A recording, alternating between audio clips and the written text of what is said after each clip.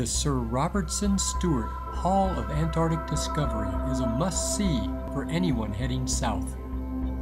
Located in the Canterbury Museum, adjacent to Hagley Park, this exhibit covers Antarctic research and exploration from the beginning.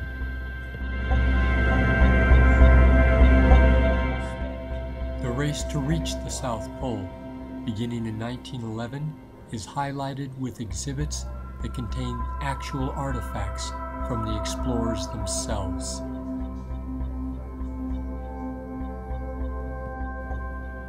For one to have survived under these conditions is truly amazing.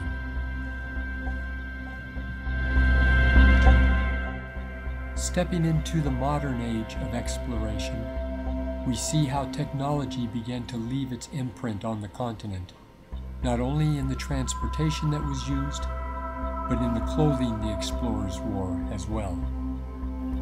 From the earth sciences, such as atmospherics, glaciology, and geology, to the biological sciences, including the complex food webs that are found in the southern oceans, as well as the marine mammals and the marine birds that inhabit the harsh environment that we call Antarctica. You can experience it all at the Antarctic exhibit in Christchurch, New Zealand.